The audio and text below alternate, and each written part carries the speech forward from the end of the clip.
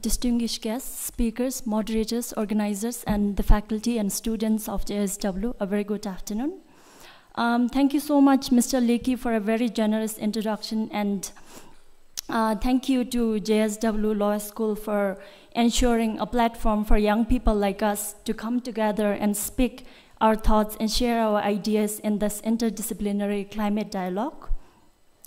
So moving on with the session on youth and climate change, I'd like to highlight two things that I've been doing to address climate change and climate action.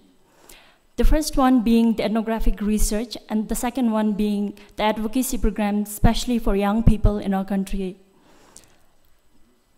Climate change at this point has become a grave concern for me and also for other young people, because climate change is a phenomenon that will predominantly affect the younger upcoming generations like us and Rudrul in ways we cannot comprehend if we don't take actions now. Even His Majesty always iterates that the future of our country lies in the hands of the youth. And also in one of his international address, as far as I remember, he said, quote unquote, "Future is actually human, they are the youths of today."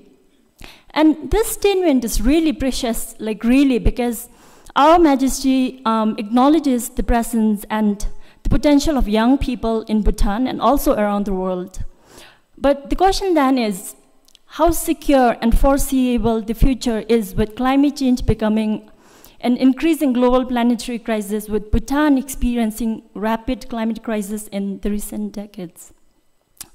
With this dilemma and with a form of constant existential crisis, but also with an imaginative hope to live a healthier future, I was and am always like, number one, what can I do and offer as an individual for a cause like this? Number two, how can I contribute to informing people around me understand what climate change really entails? And also, because I come from an anthropology background, I wanted to understand and bring forth the alternative local and indigenous understanding of climate change in Bhutanese context that goes much beyond what science has to offer, which I'll come back to later. So to answer such personal queries, I took up research to drive into the climate quest. Research became a means for me, just like how media became a means for Danker and Rudrul. So take the research aspect forward. I began researching on climate change during the time I began my undergrad program in anthropology. That's like 4 years ago. I've conducted ethnographic research among the highlanders of Merak and Sakteng and Forest and Paro, Bhutan, and also briefly among the highlanders of Sea and Western Highlands, especially with my engagement with Himalayan Center for Environmental Humanities, which is a research center at Royal Thimphu College. And also through my current engagement with BKIN program, a Bhutanese Knowledge for Indigenous Development, which is an action-oriented and a transdisciplinary research at Tarayana Center for Social Research and Development, which is a research arm and a think tank of Tarayana Foundation. Through this, I'm conducting climate ethnography among the lowlanders of Punakha. In doing so, what I've learned is that every community, no matter whether it's a highland or a lowland community, has their own ways of interpreting climate change using their own local idioms. For them, climate change is not that of a scientific, but that of a cultural phenomenon. Let's say you ask some local people what do they think about why climate change takes place. They would not explain it using scientific terms or modalities, but that of their own culture and religious associated understandings of it. So, okay. For instance, if you go to Merak, you will see the highlanders evaluate the changes in the weather patterns as the doing of the deities. And likewise, in Sea, they interpret the melting snows and glaciers as the doing of the deities as well. And if you go to Punakha, people will predict the occurrence of flood or flash flood by evaluating the chirping sounds of certain species of birds. So acknowledging the presence of those deities and animals as co-inhabiting the landscape, who are other than human histories and agents, and also by bearing in mind the repercussions of upsetting those beings, the local hesitate to, for instance, pollute the water body or a lake, or cut a tree, or throw garbage elsewhere.